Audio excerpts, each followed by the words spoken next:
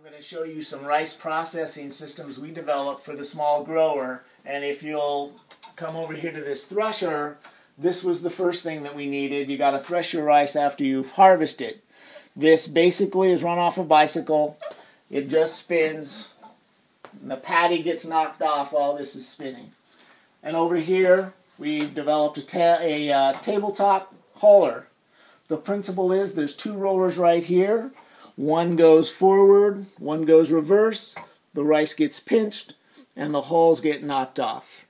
This back over here is our drive belt, and to keep it less expensive, we've just cut it off of an inner tube. So it goes through this 2-quart funnel. There's some sandpaper here, draws down the patty, it hits here, and it drops it into our little slot in between here. We have a slot down here.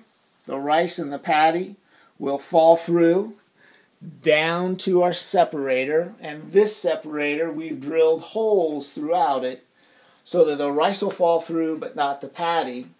Then when that container is done, we take what didn't go through this separator and run it through again. Now you'll notice over here what we did was we took a 5/16 threaded rod. We've attached it on this side that's not attached to our base plate. Then on this side, all of this is attached here. So we can use this set screw to adjust our gap. And at all times, this is always pulling it in, but if too much rice gets in, it'll let it flex open a little bit. So using this hauler, we were able to do the rice that's over here on the table. And what we have is a long grain rice that we got from the USDA. Our separator won't work with this. So here's what this looks like. So that's a long grain rice. This actually is called patty because it still has the husks on it. And running it through 3 times without a separator, we got it to this level, which is well into the high 90s of percent. And over here, some farmers in Vermont have donated rice for us to work with, and then this is what rice looks like when it's actually on the plant, and you have to use the thresher to get it off of there.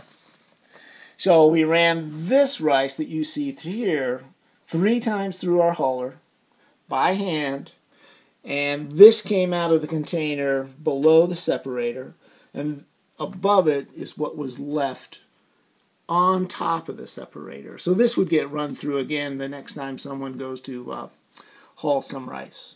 So to wrap it up, we've got a tabletop huller that can do 6 to 8, maybe 10 pounds an hour just with human power.